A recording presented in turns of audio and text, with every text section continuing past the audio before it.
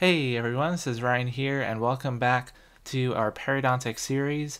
We've now talked about non-surgical and surgical therapy in periodontics, but I do have a few treatments left that I want to cover, so I'm going to group those into a category called adjunctive treatment. So antibiotics are also used in the treatment of periodontal disease, and antibiotics aim to decrease the number of bacteria in the periodontal pocket. Well, this makes sense because antibiotics target bacteria, and bacteria, as being part of plaque, again is the initiating factor in periodontal disease. So, by this reasoning, antibiotics should help heal periodontal disease. But antibiotics should only be used as an adjunct to mechanical debridement during phase 1. Now, phase 1 consists of all of the non-surgical options we've talked about: plaque control, patient education, scaling and root planing, and local and systemic antibiotics are included in this phase as well, since they're non-surgical. Antibiotics should not be used for all cases of periodontitis, though. For the board exam, remember that the aggressive form of periodontitis is where antibiotics are most often employed. So localized aggressive periodontitis would be the time when you want to use antibiotics. Also, just for comprehensiveness sake, refractory periodontitis, which is this is referring to cases of periodontitis that do not resolve despite undergoing all of the proper treatment. That's also a case when you'd go and add in antibiotics as part of your treatment regimen. So remember A for aggressive, A for antibiotics, and aggressive periodontitis is also the type of periodontitis linked to that really long name, the AA bacteria. So you can remember all of those A's and group them together. So bactericidal and bacteriostatic drugs should not be given at the same time. I have an antibiotics pharmacology video for more in-depth information on antibiotics, but basically cidal means that they're killing the bacteria, static means that it's stopping their growth, and you don't typically want to combine the two at the same time. Tetracyclines concentrate in the gingival crevicular fluid, and this is a great feature of tetracyclines because where are the plaque bacteria that we're concerned about? Typically in the periodontal pocket, and gingival crevicular fluid is constantly bathing that area. So if we have an antibiotic that's concentrating right there, it's going to do its job pretty effectively. So doxycycline, being one of the tetracyclines, is often prescribed in this case. It only requires 1 dose per day, which may improve patient compliance. It's not like they have to take it 4 times a day, so only taking it 1 time a day can help with that. The most common and arguably most effective antibiotic regimen for periodontal disease is a combination of amoxicillin and metronidazole. So amoxicillin given 500 milligram tablets 3 times a day, metronidazole 250 milligram tablets also 3 times a day for 14 days is a typical prescription for periodontal disease, and this is a really effective drug combination. The duration is more important than the dose. So if you gave double the dose for 7 days, it wouldn't be as effective as giving this dosage for 14 days. So the longer you're taking the antibiotic, the more effective it's going to be to tackle periodontal disease. Also want to avoid alcohol consumption with the metronidazole. Some nasty side effects there. All right, so as we've talked about systemic antibiotics, there are also local delivery antibiotics. So these are delivered right into, say, a specific pocket that's being rather stubborn and not resolving. You can choose to deliver the antibiotics just to that area. So the specific guidelines for the LDA use is when you have localized recurrent that are not going away, residual that are not going away, probing depths that are greater than or equal to 5 millimeters with inflammation, they're still present, they're not going away, following conventional therapies. So there are 3 different types of commonly used locally delivered antibiotics that are Arrestin, Atrodox, and Periochip. And these are actually common board questions because for whatever reason, it's important to know the names, and there's a really easy way to remember what antibiotic goes with the common drug name. So Arrestin has this in part of the name that lines up with the in of minocycline.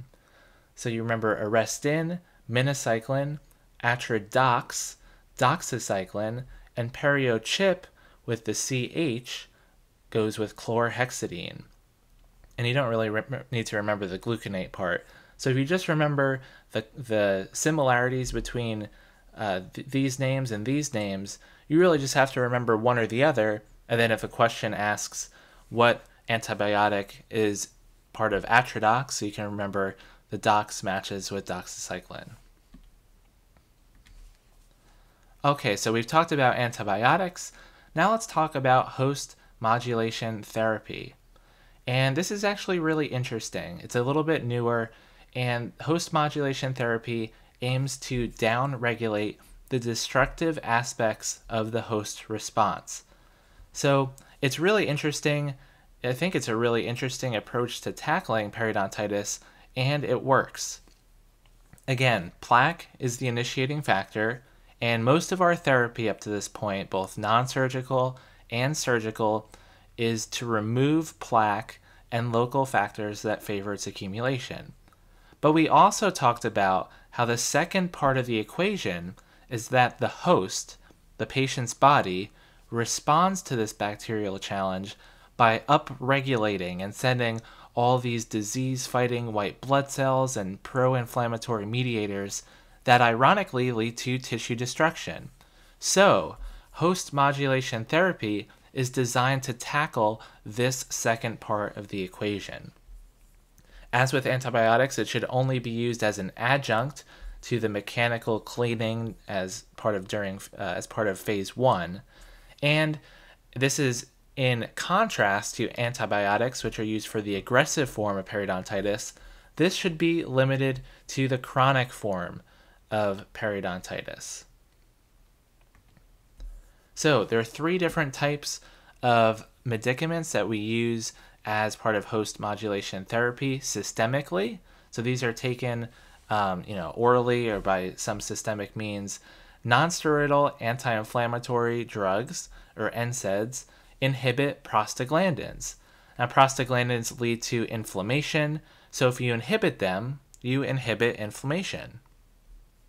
The long-term use, as with many medicines, has side effects. Bisphosphonates are another use. They inhibit osteoclasts, and osteoclasts destroy bone, so if you inhibit them, then you inhibit destruction of bone. Also, one of the many bad parts of periodontitis. So, in theory, that makes sense. But as we talked about in our oral pathology videos, bronze bisphosphonate related osteonecrosis of the jaw is a significant side effect. So actually, NSAIDs and bisphosphonates, not really used here. But this one is the only one of these that's currently approved by the FDA and accepted by the ADA, and that is sub-antimicrobial dose doxycycline.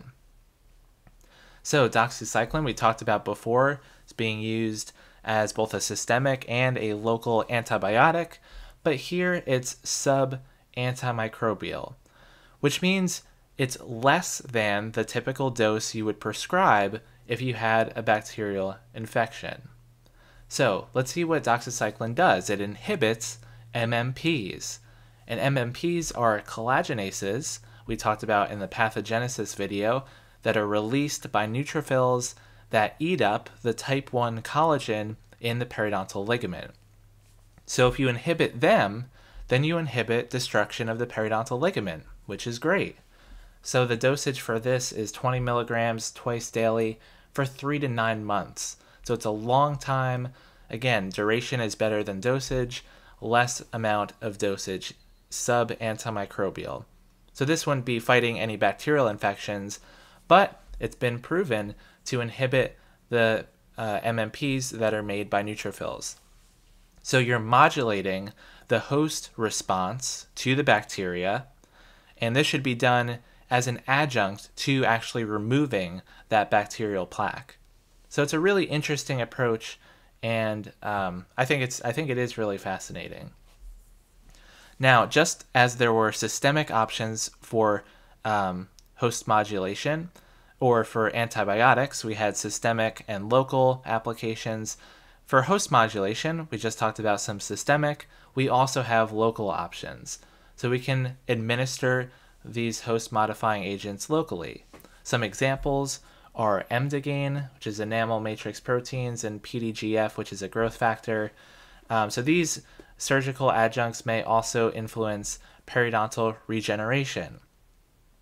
So interestingly enough, INBDE is actually a biologic agent used in periodontal regeneration.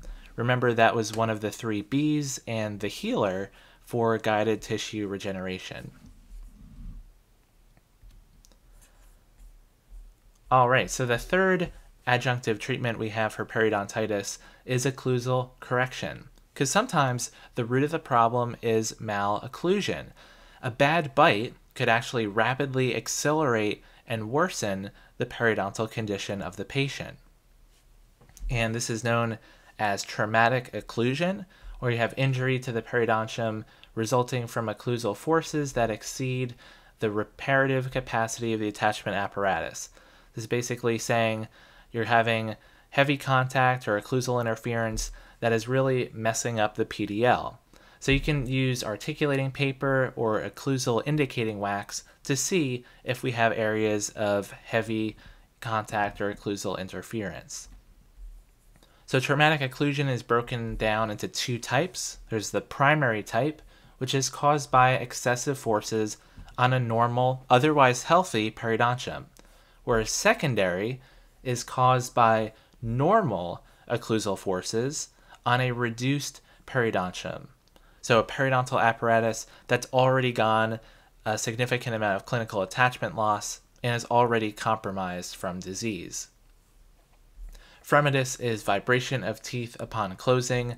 It's a phenomenon that can be used to diagnose this, or that you can notice upon clinical examination.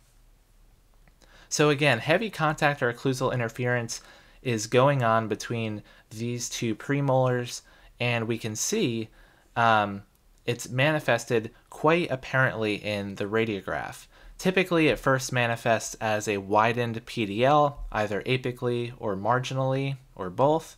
This is a much more advanced case. You can easily detect the bony defect here, probably 2 or 3 wall.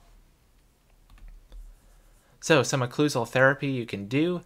Occlusal therapy should be delayed until after inflammation is resolved. So again, it's an adjunct to our phase 1 therapy where we're focusing on removing plaque. So afterwards, you could think about doing some occlusal adjustment or coronoplasty, which is selective reshaping or recontouring of the occlusal surfaces, and interocclusal appliance, also known as a bite guard or an occlusal guard, and it's pictured here, redistributes occlusal forces to minimize excessive force on individual teeth. Now, if this was a very obvious case where you had way too much force on one tooth and no loading on the other teeth, then of course you could, with the patient consent, you could go in and adjust the occlusion and seek some occlusal equilibration to help the situation. But these are things that, again, should be typically delayed until after the main plaque situation has been resolved. Splinting is used, as far as the board exam is concerned, only to improve patient comfort and function by immobilizing excessively mobile teeth. And it's not indicated for fremitus, which is that vibration phenomenon, or mobility, unless it bothers the patient. So this is all about patient comfort. You can splint teeth together that are periodontally compromised with composite or more flexible wire. That's just something I wanted to include to be comprehensive. And the last adjunctive therapy we'll talk about in this video is furcation correction. So sometimes a furcation involvement makes it nearly impossible to keep clean. So imagine trying to keep this area underneath the root trunk of this molar clean. And, I don't care how good you are at oral hygiene, that's a really hard area to keep plaque from accumulating. So there's some things we can do to correct a furcation. So I have 4 teeth here, and they're pictured with the gingiva here, and there's a little bit of a furcation involvement that's very hard to keep clean, and I'm going to show you 4 different treatment options you can do in order to resolve the situation. So the first one is called furcationplasty, and this is to open up the furcation area and smooth it out to allow for better access so the patient could fit a round brush in there and keep it clean. So essentially, you move the furcation up. You make it a little bit more accessible to the patient, smooth this out so that they can keep the area clean. That's furcationplasty. Now the second option is called tunneling. This is a similar concept, except we're doing the opposite. We're going to remove bone and move the tissues apically to purposely create a Glickman class 4, which is where you see through to the other side, facilitating the patient's ability to keep the furcation area clean. So in this treatment option, we move the tissues down. The third treatment is called root amputation or root resection. And this is where we actually cut one of the roots off. So the root is cut off, the root area is recontoured and smoothed, endodontic treatment is performed, the endodontic access is sealed with some restorative material, and a crown is placed to leave an open space for hygiene. So a common example of this would be the distobuccal root of maxillary first molar. Maxillary first molars are really hard to keep clean if you have a furcation involvement. And the distobuccal root is the smallest root, and so it's most common for root amputation because the other 2 roots can provide adequate support to retain the tooth. And the last treatment option we have is called hemisection, and this would involve cutting a molar in half. So hemi means half, just like the earth has 2 hemispheres, and premolarization refers to retaining a molar functionally as 2 premolars. Because we've cut the tooth in half, we're going to do the same endodontic treatment to make sure the pulp is cleaned out, and we retain this tooth as 2 premolars. So furcationplasty, we move the furcation up. Tunneling, we move the tissues down. Root amputation, we cut off a root. Hemisection, we cut the tooth in half. Alright, and that's it for this video. Thanks so much for watching, everyone. I really hope you enjoyed it and learned more about our periodontal therapy. We have one more video left in the series, followed by a questions video to test everything we've talked about up to this point. Thanks so much for watching, everyone, and we'll see you all in the next video.